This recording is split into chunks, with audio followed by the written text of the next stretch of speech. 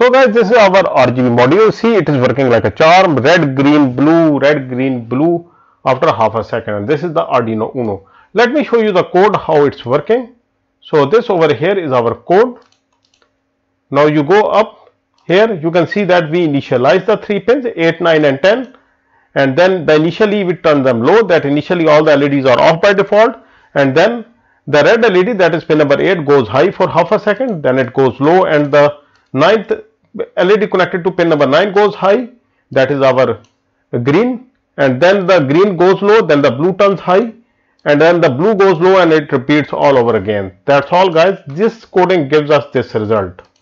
Simple. So guys, this over here is our hardware. This is our Arduino UNO, and this is the LED module. As you can see, it is same as shown in the presentation, and the wiring is also done in the same way. Now let's connect the Arduino UNO to the PC. Okay, it's connected to the PC now. Let's move on to our Arduino to start writing the code. Now let me zoom in so you guys can see better. Okay, click on File, New Sketch. Okay, wait for the window to pop up. Okay, this window is popping up. Okay, it's opened. So this is by default syntax. Press Ctrl S before you do anything else to save your work. Press Ctrl S. Now write the name RGB module tutorial by learning microcontrollers. So that's the name I wrote. You can write any name you want. Okay, now this window has popped up. Let me close the previous window. Okay, now guys, as you know, let's go back to the presentation. In the presentation you can see that, in the presentation you can see that we use 3 pins, that is 8, 9 and 10. Pin 8 is red, green, blue. 8, 9, 10. So we go back to our programming window, we write a comment here, so we should not forget it.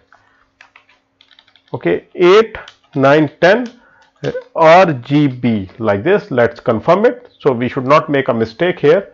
Okay, pin 8 is red, 9 is green, 10 is blue.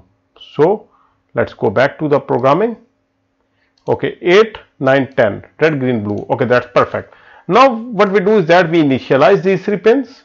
Now to initialize these 3 pins, what you need to do is that you write a command here called pinMode. Pin number 8, turn output, like this.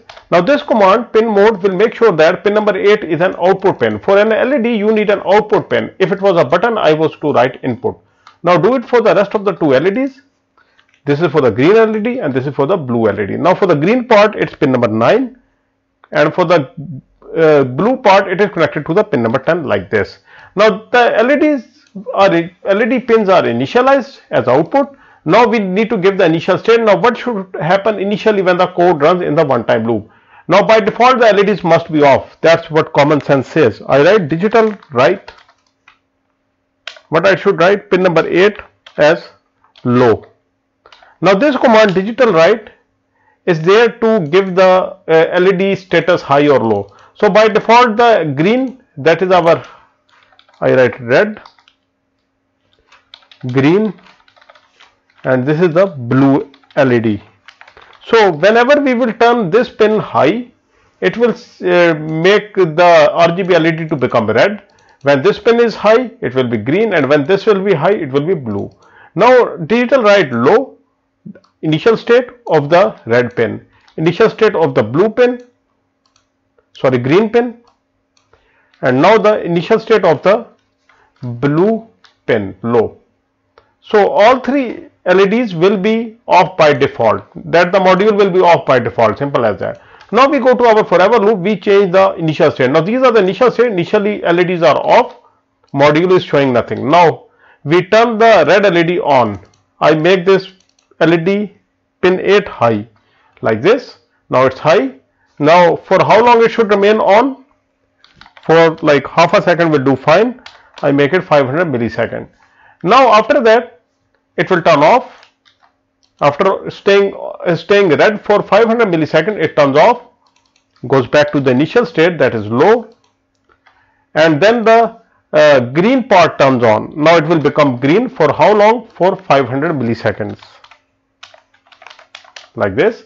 Now guys, again the green part will also go back to the initial state, that is off, low, and the blue part will become high. That is the RGB LED will become blue. And for how long? 500 milliseconds. Now again, after staying on for 500 milliseconds, now the blue part will also turn off. It will go low, or it will go back to the initial state. That is the initial state, it is low. Now again, it will start all over again. Now again the red part is high.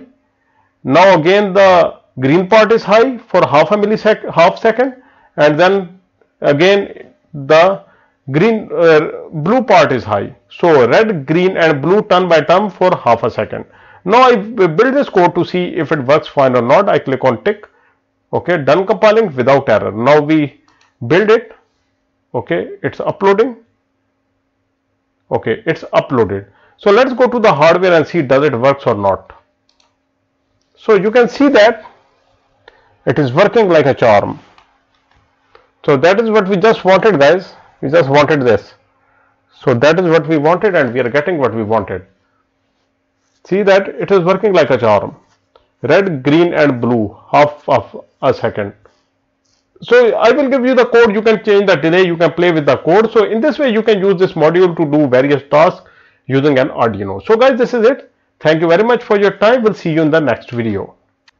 Hello guys, welcome to learning microcontrollers. In this video, I will show you how we can use an RGB red, green, blue LED module with an Arduino UNO. So let's get started. So guys, this is an LED module, and this is also the same LED module. It comes in two configurations, one having an SMD LED, one having a pinhole LED. So whichever you have, it have exactly the same wirings.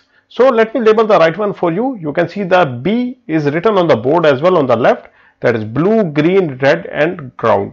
Simple as that. Now guys, this is our keys RGB module. Now I again label it for you. The pin, if you hold it like this, the leftmost pin is the blue, then we have green, then we have red and the ground pin. Now guys, let's connect it with our Arduino UNO. You connect the ground pin directly with the ground of your Arduino UNO like this.